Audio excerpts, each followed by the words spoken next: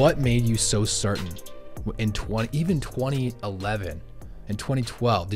When you read the white paper, I'm guessing you read yes. the white paper, the Bitcoin white paper that explains how the entire thing works. What made you so certain back then? I don't think that there's ever like 100, like I'm never like, oh my gosh, I'm 100% certain that this is going to play out the way that I think that it should play out. It was more or less that I think the world needs this.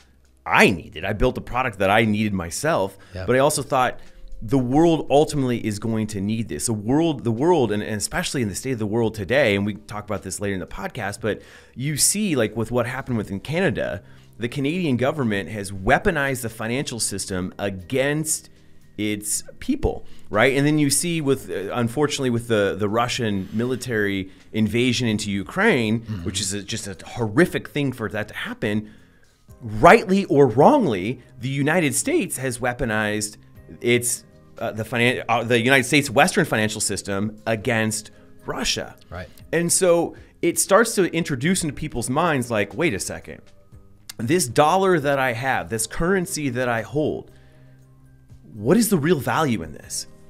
And so kind of thinking about that fiat currency, currency of the governments, a lot of people have this misconception that it's backed. If you ask anybody today, you say, hey, what is the dollar backed by? And most people will tell you it's backed by gold. Oh my gosh. And it's because they don't know any better, and that's right. okay. They don't know any better, and we have to kind of educate them and get people to know. But knowing that as the world would play out, and knowing that central bankers, after watching 2008 and watching most of America saying, let them fail, let them fail, let them fail to all the bankers, let them fail.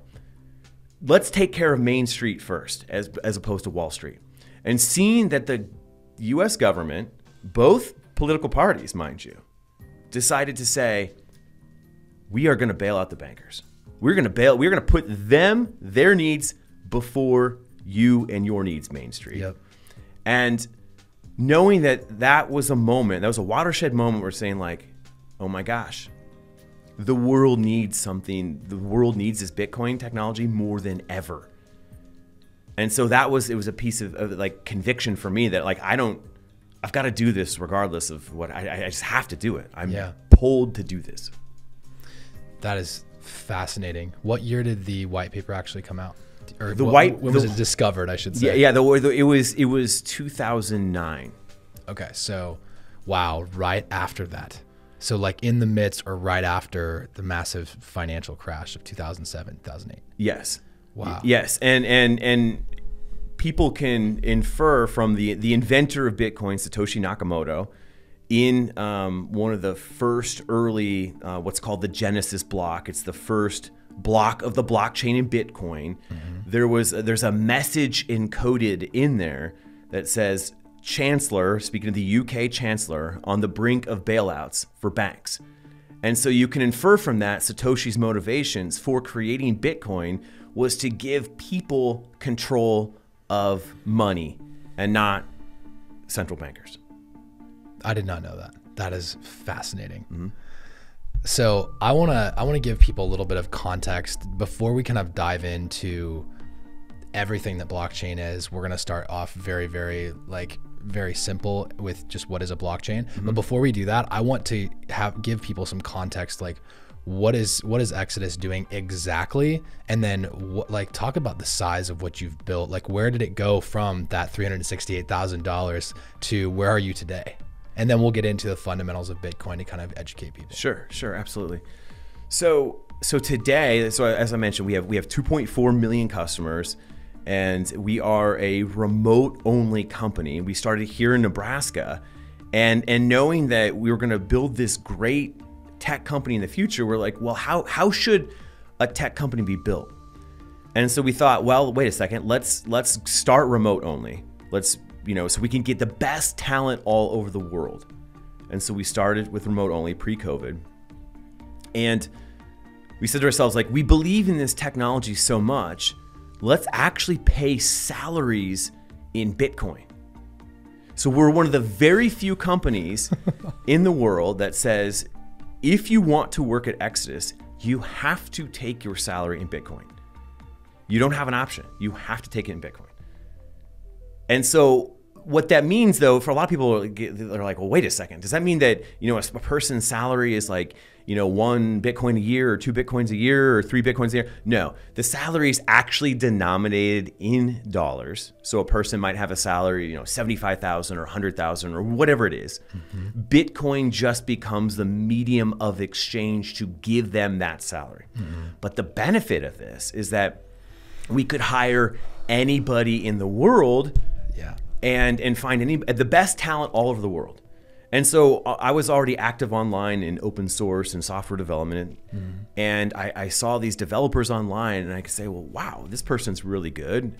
And I could reach out to them like, hey, do you want, we're building this cool cryptocurrency wallet. Do you want to join us? Yeah, I would love to join. Great. You want to get started today? Yes, let's get started today. And I could just pay them in Bitcoin. And so that's kind of how we started with this. And so, like I said, we've grown the company now. We've just closed 2021 with $95.8 million in revenue from the 2.4 million customers that we have. And one of the great things that we did that a lot of people still don't know about is that in 2021, we were the first company in the United States, and to my knowledge, the world, to actually do a public offering of stock with cryptocurrency only, and have our stock, our common stock, digitally represented on a blockchain, all qualified by the SEC. So what this means is that you could, when this offering was live, it was live from April to May of 2021, a person could download Exodus and they could buy Exodus stock with either Bitcoin, Ethereum, or USDC. Mm-hmm. Only cryptocurrency. A person could not wire money. There was no ACH transfer. There was no credit card. Just cryptocurrency.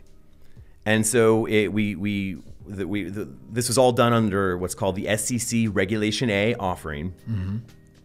And so the maximum amount we could raise for that was $75 million. So we raised $75 million from that offering. How long did that take? It took about a month. Yeah, it took about a month. Oh, $75 million in 1 month. Yeah, it took about a month to make that right. But I wanted it to happen in like a minute. Yeah, and that's what's so interesting about this industry is that nothing is on normal timelines. Right. It's all accelerated. This industry moves crazy fast. Yeah. So we did this offering, and now the stock, like I said, it's on the blockchain. It's on the Algorand blockchain.